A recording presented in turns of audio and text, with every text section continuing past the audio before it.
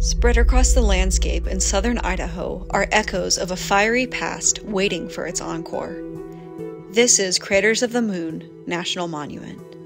The land is otherworldly, hardened by black lava flow that extends for miles and is punctuated by massive craters that mark the sites of past eruptions. Walking on these rocks, you hear the delicate rustling of the porous cinders before your feet. These rocks are at least 2,000 years old, and new ones may be on the way before we know it. The volcanic landscape here is powerful, enthralling, fascinating, and we believe that it's due for its next eruption. But whether we're talking about its past, its present, or its future, Craters of the Moon is a place with an exciting story, very worth telling.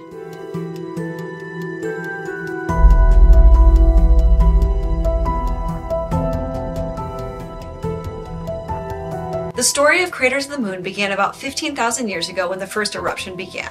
Over the next 13,000 years, there would be 8 periods of eruptions, some lasting a few hundred years and others lasting a couple thousand. Now, interestingly, each period of volcanic activity spilled about the same amount of lava. Regardless of whether it was over hundreds or thousands of years, the eruptions yielded a grand total of about 1 to 1.5 cubic miles of lava. For size reference, if you watched my Great Sand Dunes video, you might remember that there is a total of about 1.5 cubic miles of sand in the entire park. So every eruption at Craters of the Moon basically created another Great Sand Dunes, except, with lava instead. In total, that amounts to about 8 times the volume of one Great Sand Dunes. That's a lot. Going back to as early as about 12,000 years ago, archaeological evidence suggests that there were groups of indigenous people that might have settled there back then. This means that it's very likely that they witnessed some of these fantastic eruptions, and it's also very likely that they had a lot of trouble making brochures for the area because a massive volcanic wasteland doesn't exactly sell itself as best place to live. Now, unlike the Yellowstone caldera, which is not predicted to erupt any time in the next several thousand years, Craters of the Moon is almost definitely going to erupt again, and it could be as soon as in the next 1,000 years. Eruptive periods, on average, occurred every 2,000 years in the past, and it has been over 2,000 years since the last eruption. We even have a pretty good idea of what the next eruption will be like. We're thinking that the biggest hazard will be the slow-moving lava flow that, while it doesn't go very fast, can travel up to 20 miles from the eruption site.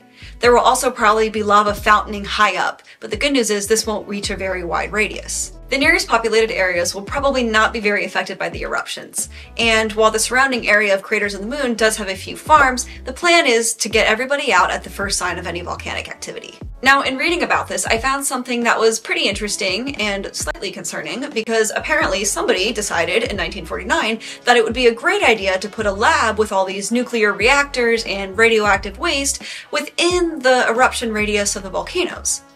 And I quote, "The Idaho National Laboratory lies on the eastern margin of the Great Rift, and its nuclear reactors and radioactive waste storage facility may be impacted by future lava flow eruptions."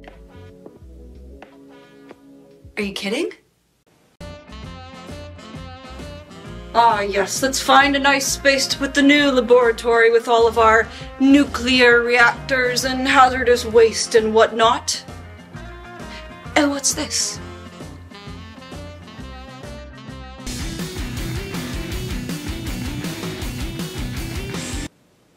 Oh!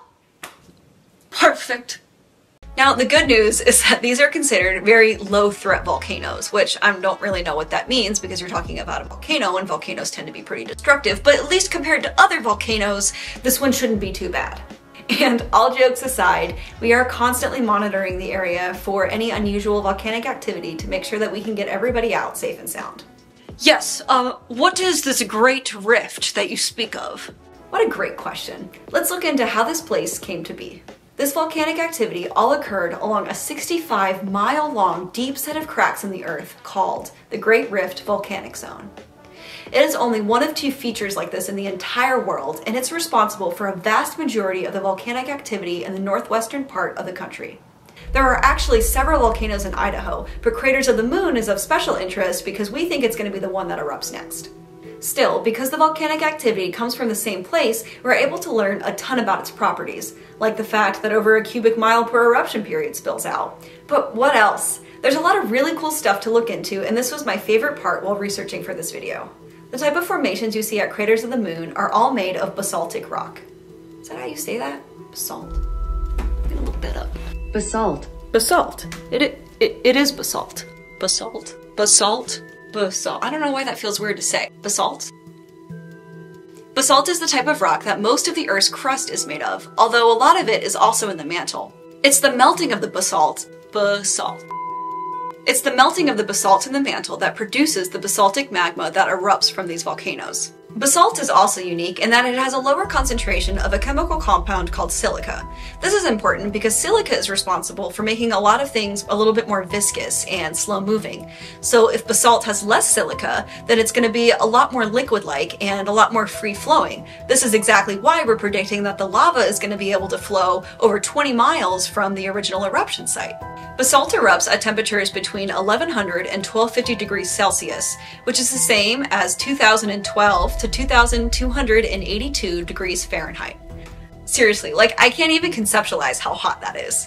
Basaltic lava is also super cool because it can harden in a huge variety of formations. So here are some of the ones that I thought were the most awesome. And this is not an exhaustive list, there are a lot more formations in this, but these are some of the ones that I thought were the absolute coolest and are definitely ones that I wouldn't have wanted to miss.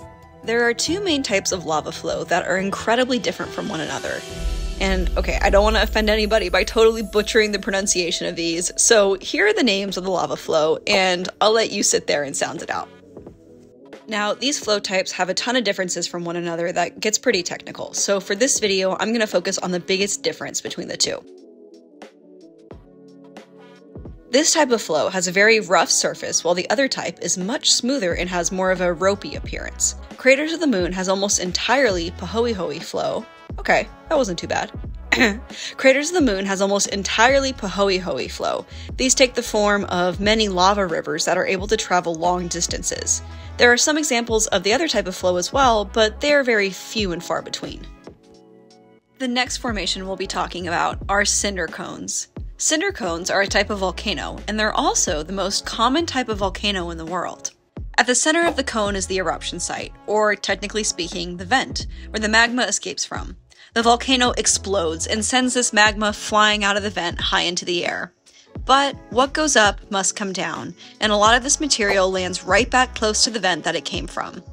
Over the course of the eruption, this rock and ash collect more and more until they form that classic volcano cone shape that we're all familiar with.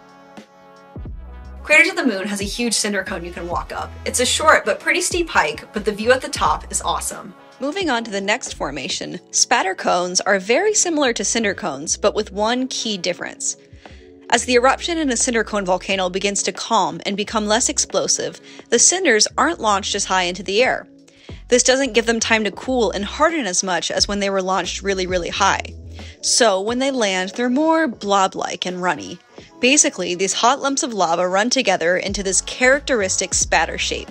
These can form cone shapes too, although they do look a little funkier than the classic cinder cone. Next up are lava tubes. So this is pretty sick. Craters of the Moon has caves formed by lava, and most of the caves you and I are familiar with are formed by water coming into rocks, but these are formed in a totally different way. As lava flows out from an eruption, lava on the outer parts of the flow cool and harden, while the lava on the inside remains molten and continues to flow. Eventually, the outer portion begins to insulate the inside, keeping it hot enough for the molten lava to continue to flow in its semi-liquid form. This creates a cave or tube-like shape that creates a pretty cool structure. These can either be left hardened in a cave shape like in Craters of the Moon, or they can remain active like in Hawaii. Hawaii has some active lava tubes that are literally underground lava rivers. The last formation that I thought was pretty awesome is an area of hardened flow called blue dragonflow. It's named this way because the rock looks like the scales of a blue dragon. The blue color comes from small amounts of titanium in the rock. Interestingly too, it's only outside the rock that has the titanium and the bluish color. If you cut into it, it just looks like that classic reddish color that comes from oxidizing iron. And that is it. That is the story of Craters of the Moon. I really enjoyed this one. I thought it was very interesting. I hope you did too. If you liked this video, please give it a thumbs up and subscribe. I would really appreciate it. This is episode 3 in my National Park series, where I dive into the science behind the beauty of our national parks and hopefully have a little bit of fun along the way. My channel is all about how nature is good for our mental and physical health, and I also try to learn things about it in the process. So if that sounds good to you, go ahead and hit subscribe, join the community, and I will see you real soon.